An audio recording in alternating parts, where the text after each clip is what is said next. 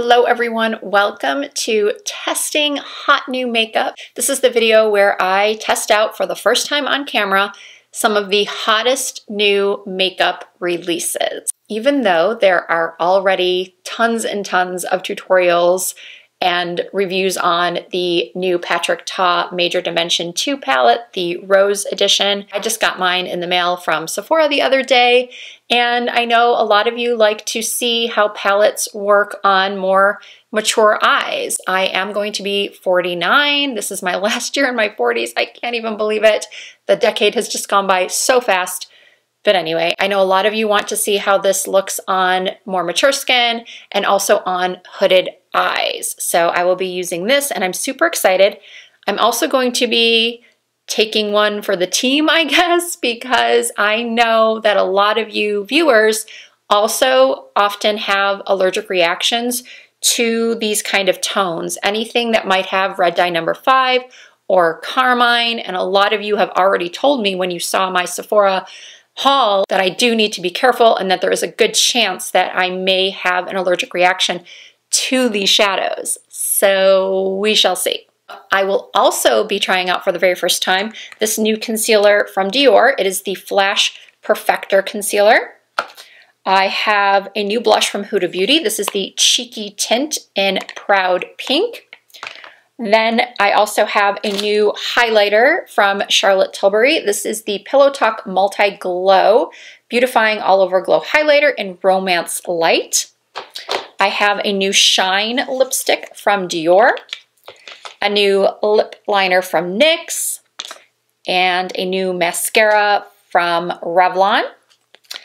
I do not have a new foundation to show you in this month's Testing Hot New Makeup releases. And that's because I've tested so many the first 3 months of this year. And if you'd like to see my little foundation roundup that I did, that video will be linked down below in the description box. Now with that said, I am going to be using a new to the market foundation that I have talked about on my channel before, but I know not everyone sees every single one of my videos, and a lot of you might be interested in this foundation. It's the Makeup Forever HD, the reformulation. So I will be applying this today before I move on to the other new products I have to show you. Okay, I have applied moisturizer and sunscreen to my skin already. I will have both of those that I used listed down below. For those of you that do not know my thoughts on this foundation, you haven't seen one of the other videos where I've talked about this or reviewed it, I really like it. I was surprised that I really like it because the previous formula, and also formulas that aren't necessarily marketed towards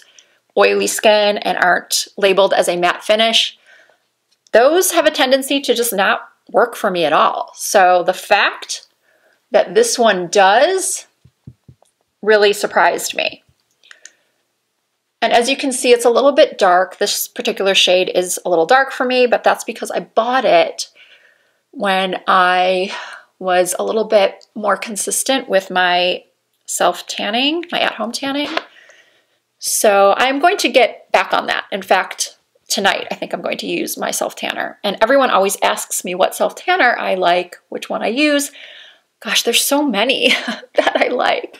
There's one from Saint-Tropez, the Jergens Natural Glow. I use the deep bronze and it is amazing.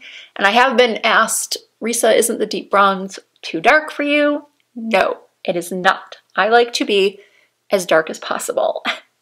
So that's why I go for the deep bronze. And that is when this particular shade from Makeup Forever 2N22 actually works really well on my skin. And the reason why I love this foundation so much is because it provides medium to buildable coverage and still looks really, really natural on my skin. It doesn't emphasize my pores. It has a beautiful finish. It lasts all day. All right, I have heard mixed reviews of this concealer, this Dior Flash Perfector. I purchased the shade 2N. That is the same shade that I have in the other Dior concealer that I like. Here is the packaging. I recently uploaded a video demonstrating a concealer application technique that I saw another makeup artist do in a video on TikTok. And that technique involved applying the concealer on your hand first instead of applying it directly from the applicator to your under eye. However, because this actually has a little brush on the end, I'm kind of feeling that the purpose of that is to use it as an applicator. So I am going to use it that way, and then I will take my damp beauty blender and blend it out. So I'm just going to apply to the areas that my circles are the darkest, so just right by the side of my nose and here. And then I'm also going to apply a little bit here for some lift. So far, I think the shade is going to be good. I may have used a little too much. Let's see. It's blending out very nicely. Now, anytime I demonstrate a concealer in one of these testing hot new makeup videos, I always, at least I think I always, put something at the end in a caption letting you know how it performed over the course of the day. Did it look good after 6-8 hours, or did it settle into fine lines and start looking creasy and cakey? And I'm actually kind of pulling down on my eye gently, the way I demonstrated in that concealer technique, just to make sure that I'm really getting into any of those creases. I like this. I really like this. I think it looks really good. For some reason, my lighting just seems super dark. I'm going to adjust it, hopefully for the better, and I don't make it worse. All right, I don't know. 6 years on YouTube and I still cannot figure out my lighting. I'm using a little bit less on this side.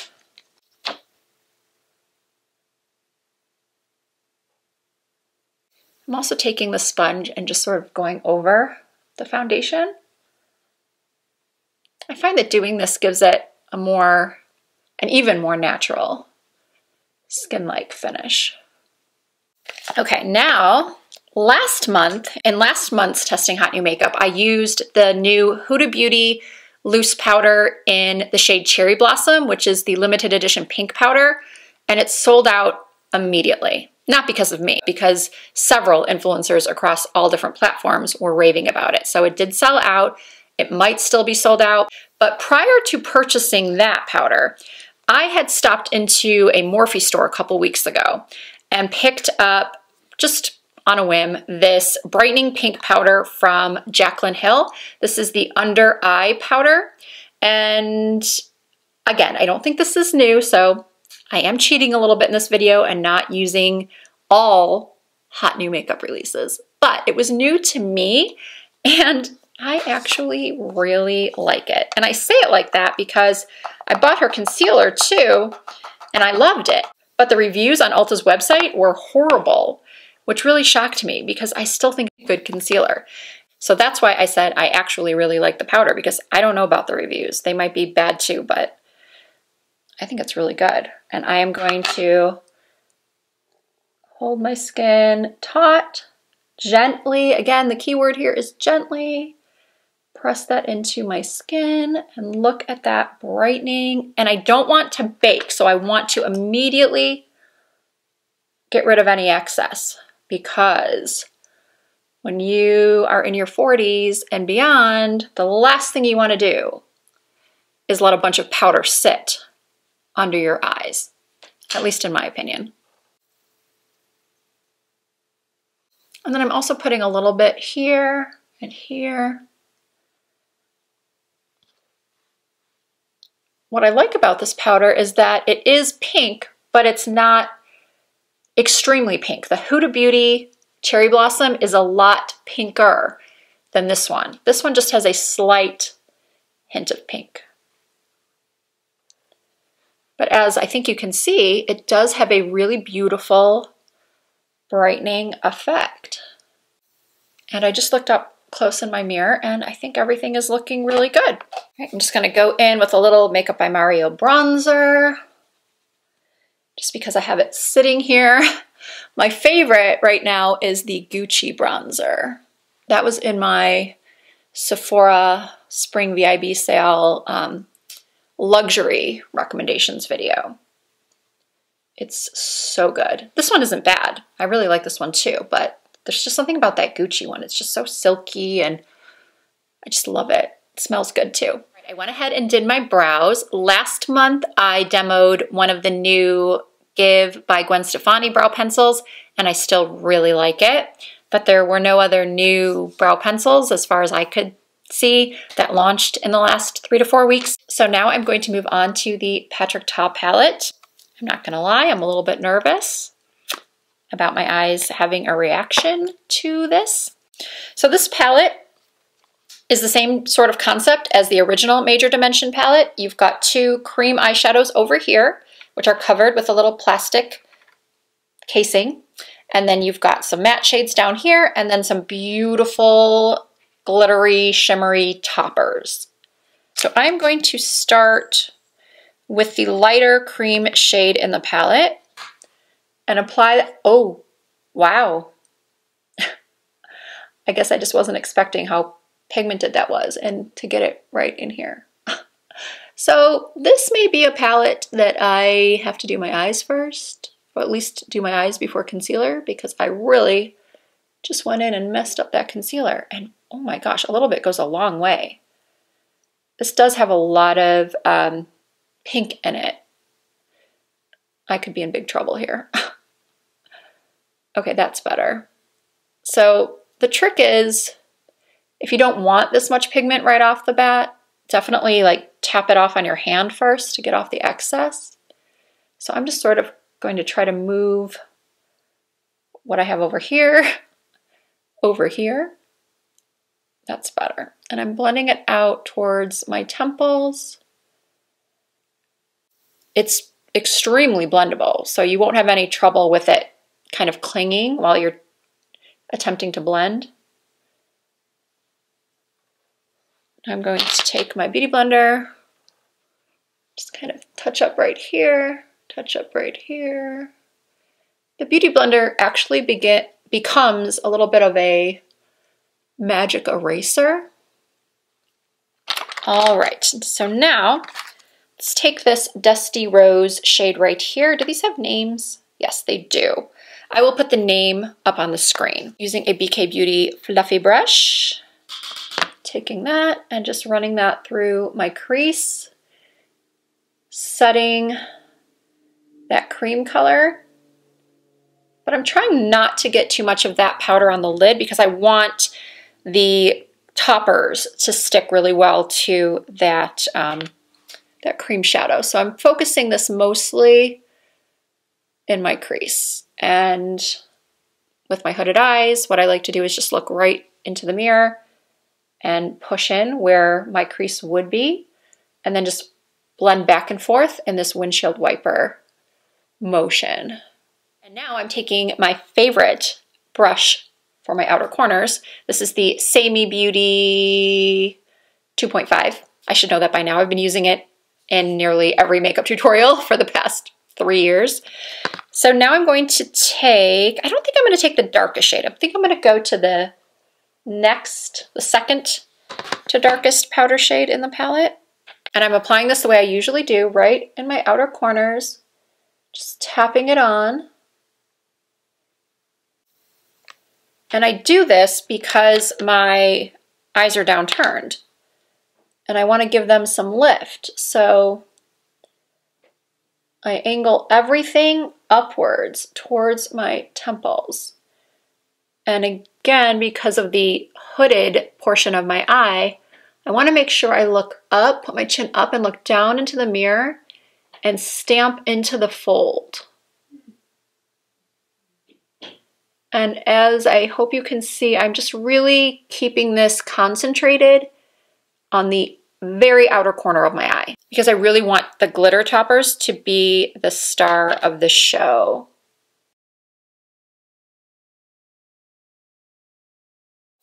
And I'm going to go back with that first brush and just blend it out. Okay, So now that that's done, I'm going to take a clean brush and go into the lightest shade in the palette and just diffuse the upper portion of the eye. These are extremely pigmented. I'm not surprised though. The original Major Dimension palette is very pigmented as well. Once again, going in with my Beauty Blender and angling the shadow up towards the tail of my brow. And now I am going to use this beautiful pink topper right here. Ooh, that's very creamy. Feels a little bit creamier than the ones in the original Major Dimension. And I'm going to put this in the center because I'm going to put another topper on the inner corner. Oh, so pretty. Wow. This is really beautiful. I would wear this to the grocery store, honestly. Just because it's so pretty. Now, because I want to be extra careful where I place this next shimmer, I'm going to use a brush and see how that works because I feel like my fingers will be too big to get exactly where I want it to go. And I'm placing that right in the inner portion. No. No. It looks like you've got to use your fingers. So I'll use my pinky maybe, my smallest finger. There we go. Why does that look pink too? It looks pink as well. Well, it has a pink shift to it.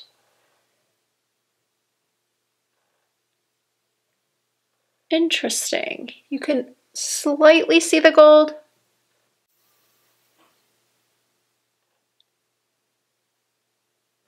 All right, I'm gonna use my other pinky finger for this side.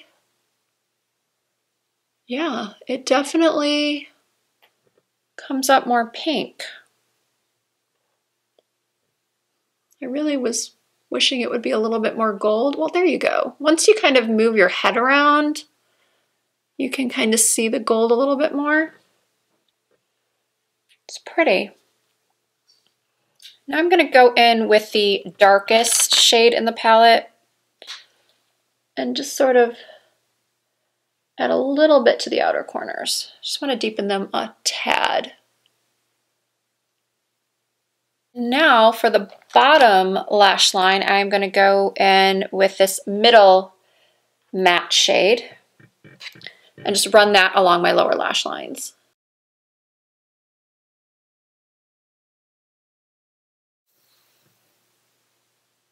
I did get a little glitter fallout, but not too bad.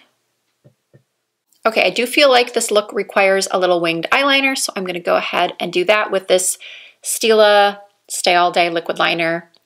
I've been using this for like 20 years.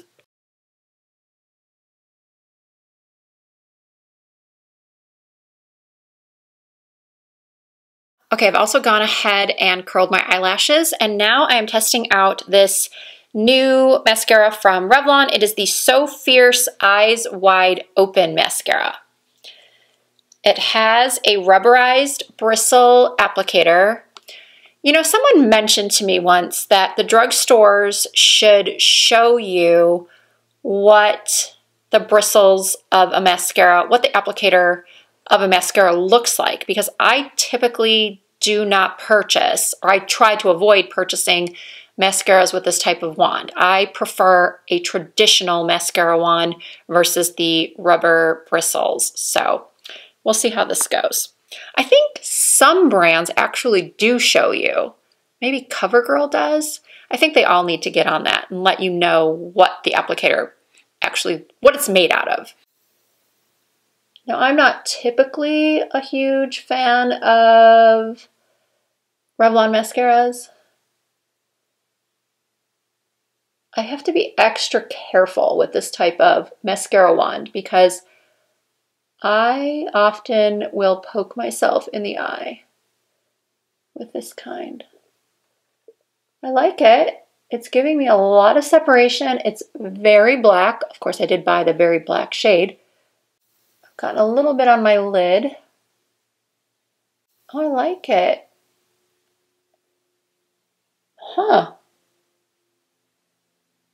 I think it looks pretty good. I'm gonna wait for that little spot to dry and then I'll just flick it away. I am honestly shocked at how well this mascara held the curl. I'm loving the mascara so far. Now that does not mean that I'm not going to be applying falsies because I do have some new ones here from Lily Lashes, the Sephora collection. This is a new style to me called Beverly Drive, and they said, the description online said that these are a great style for hooded, downturned eyes. Okay, for blush, not only do I have this Huda Beauty Cheeky Tint to try, I also purchased this palette from Violet Voss. It just looked so pretty on the Sephora website. So this is the palette. You know, it kind of reminds me of a BH Cosmetics palette. So I'm gonna start with the Huda Beauty, and then we'll see if I wanna add any more color by using one of the, like maybe that pink shade in the palette. I'm not sure yet. All right, so this is the shade. It's a beautiful gleaming pink, and I'm going to apply it right here. Ooh. I'm actually just gonna blend it out with my fingers. Very nice. It didn't really mess with my foundation. Doesn't seem to be messing with my foundation. And because it's a tint, you know, it's not supposed to be super blushy. I'm making up my own words now. It's just supposed to be a hint of color. And that it is. This would be great for an everyday, maybe no makeup look. I do feel like this look needs a little bit more color. I suppose I could keep layering this, but I don't know if I want to. You really don't need a highlighter with this either, although I have a highlighter to use, so I will be using one. I am gonna go in with this baby pink blush right here, and just add a little bit more color to my cheeks. Okay, this is very pigmented. The last thing I needed was another pink blush, but here I am, trying another bright pink blush.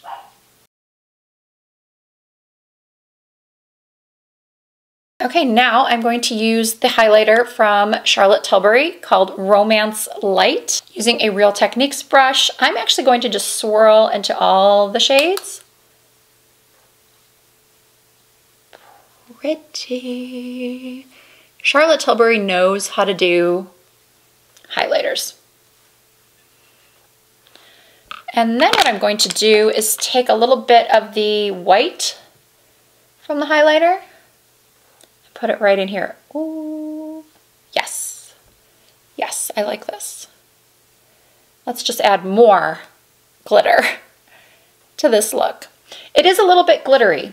It's hard to tell on camera, I think, but it does have, some of the shades have a little bit more of a glitter particle to them.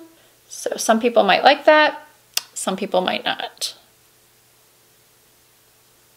All right, the face is done. Now it's time to try this lip liner from NYX. It's in the shade Global Citizen. I had to go to several different Ultas to find this particular shade. They had the testers out, and of course this was the one that looked the most like what I would gravitate towards. And of course behind the tester, all the actual products in this shade were gone. I have a love-hate relationship with the plastic on these things. Like, I get that they need to be sealed, and I'm happy that they're sealed, but does anyone have a trick? Like, I know they're perforated. I can see the perforation, but it's only maybe 1 out of every 10 times I have packaging like this that I can actually easily get it off. Excuse me while I sit here for 10 minutes trying to open a lip liner. Tweezers. There we go. So this is the Line Loud lip pencil. And yes, this is kind of the perfect lip liner color. It reminds me a lot of my new favorite Anywhere Caffeine from Makeup Forever. Obviously, this is a lot less expensive.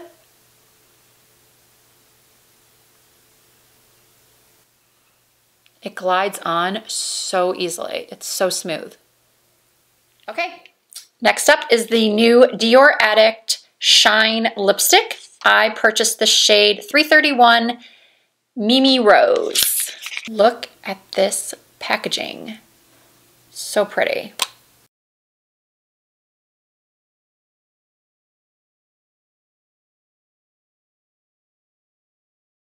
I ordered this purely based on the online descriptions, and sometimes those descriptions are incorrect. At least I often don't think that the descriptions match up with the actual lip color, but in this case, it did. It said it was like a nude peach pink, and that it is. I love it. It seems to have a very light, sweet scent. Nothing overpowering at all. Feels amazing on my lips. And you know what? Using a, I think $5 lip liner sort of offsets the price of the $30-something lipstick. Okay, here's the look without any false lashes. Love it, love everything. Getting these Lily lashes out of their package, and I will show them to you up close. I am definitely going to have to trim these. There is not a single pair of Lily lashes that I do not have to trim for my small eyes. So I take one off, place it on my eyes. These are a little bit more dramatic than I had anticipated. I'm gonna be cutting off a pretty good chunk. Almost like half the lash. I kind of hate that. I feel like it's such a waste. These lashes are so expensive, and I end up, you know, cutting off half of them. So you know that if I ever come out with a lash line, which I might, they will be affordable, easy to use, and natural looking, and cruelty-free. All right, the look is complete. The only thing that is throwing me off a bit is I feel like these two eyelashes are not the same. I did not notice when they were in the packaging, but on my eyes, I feel like this one has more separation than this one.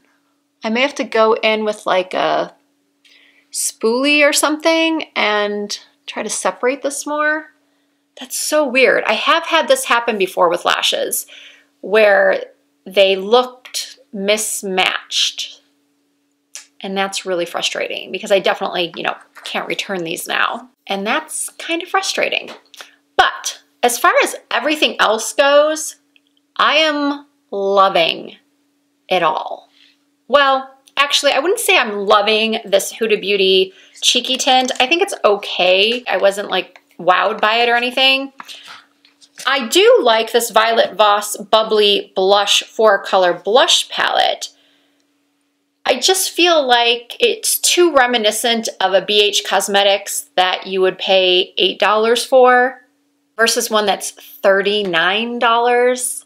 Even though I purchased mine with 20% off, I do feel like it is overpriced. The new Charlotte Tilbury Pillow Talk highlighter is beautiful.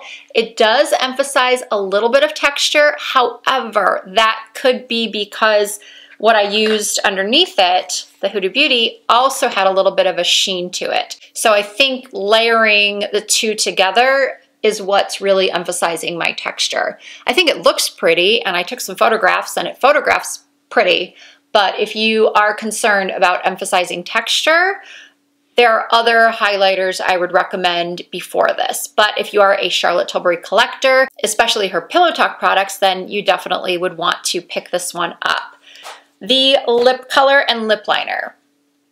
I do like this combo and I like these products individually. I think the next time I wear this lip color, I might use a peachier lip liner versus a brown lip liner. This is an excellent, excellent lip liner. And if you can find this particular shade, Global Citizen, at your local Ulta or wherever you purchase NYX products from, I definitely recommend getting it. And I don't hate the combo. I just think I may like it a little bit better with a peachy pinkier lip pencil. But the lipstick itself, I am crazy about it. Absolutely crazy about it. From the time I did that original application to now, I did go and do a couple of things around the house. I filmed a couple TikToks, and when I came back, my lips looked just as you saw, pretty perfect. I didn't really need to go reapply this, but I thought for the sake of the video, what the heck, let's apply another coat. I love it. I love it so much. Speaking of things I love, so far the concealer is looking good. I'm gonna keep trying it and we'll update you. I promise you, there are so many people that have asked me what happened to my monthly favorites and fails videos because I did one all last year. I didn't miss a month last year in 2021. But this year, I think I only did January and I missed February and March. I 100% will be bringing back monthly favorites and fails at the end of this month. So that is when I will update you on the Dior concealer, the Revlon Eyes Wide Open mascara. This mascara is the first one in a long time, the first drugstore mascara in a long time to really impress me. I am going to keep using it, and again, we'll update you. But as far as first impressions go, I feel like it gave me length, volume, separation. I didn't poke myself in the eye. It held the curl. So yeah, I am really liking this one so far. And as of now, it is one that I would reach for on a daily basis when I don't want to wear false eyelashes. And last but not least, the Patrick Ta Major Dimension 2 Rose Palette. Obviously, if you do not like to wear glitter or sparkle on your eyes, this is not going to be the palette for you. So far, I have had no irritation, and I think it's been on my eyes for about an hour right now. I will know probably in another hour or so if my eyes start to feel heavy.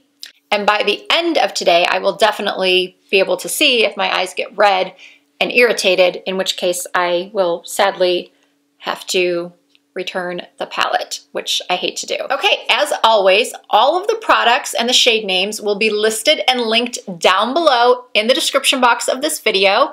If you did enjoy this video, please give it a thumbs up. I really appreciate that. If you're not already subscribed, I would love it as well if you would hit that subscribe button and join the Risa Does Makeup family. I do upload new content at least twice per week. You can also find more content from me on Instagram and on TikTok under the same username. It's all Risa Does Makeup. Thank you all so much for watching. I hope to see you in my next video.